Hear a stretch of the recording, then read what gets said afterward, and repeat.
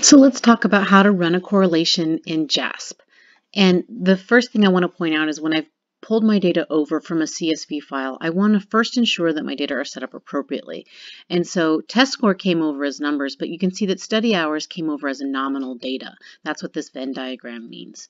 So we want to change this to ensure that we can do the proper analysis. So you click on that Venn diagram and change it to scale. So again, as we did with t-tests or ANOVA, you have to make sure your data are properly labeled so that you can do the appropriate tests. Otherwise, you won't be able to do what you need to do.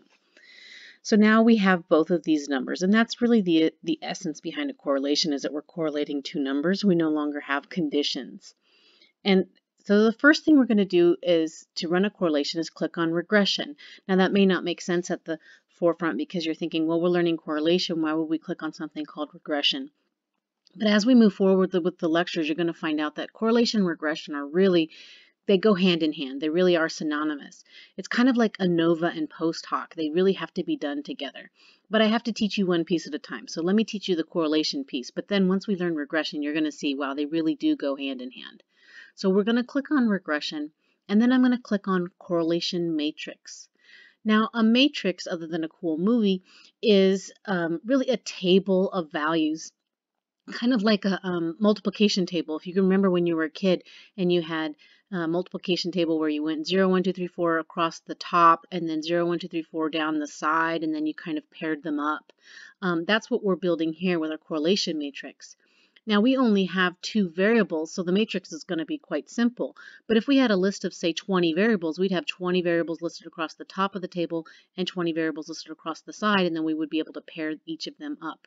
So this is a table of all paired comparisons.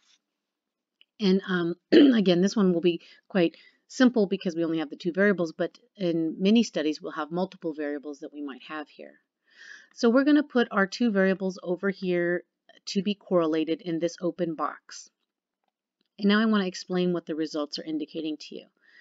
So as with the table, with the multiplication table, if you can remember back in the day when it was 0, 1, 2, 3, 4, and then 0, 1, 2, 3, 4, there was repeated values, right? So we had 1 times 1 up here, and then we might have had 1 times 1 on the side.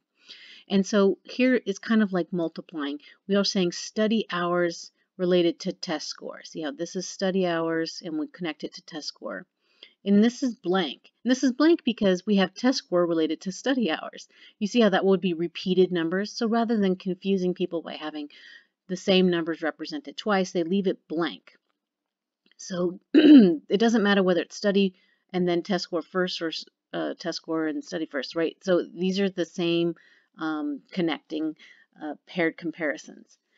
So that's why this box is blank and this one is not. It's just because it would be a repeated set of numbers. Now, comparing study hours to study hours doesn't make any sense. So that's why there's a dash here. Comparing test score to test score wouldn't make any sense. So that's why there's a dash here. So really the only values that we're really interested in is comparing test scores and study hours here.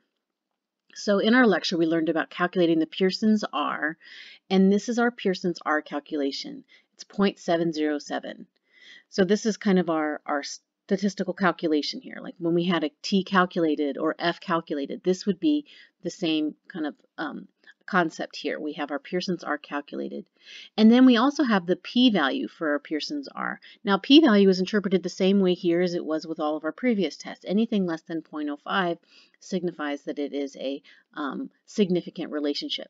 So what we now know is that study hours is significantly related to test score.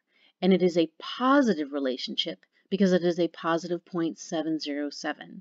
If it had been negative 0.707, it would have been a negative relationship. So we can interpret this positive relationship to say that the more hours someone studies predicts higher test scores.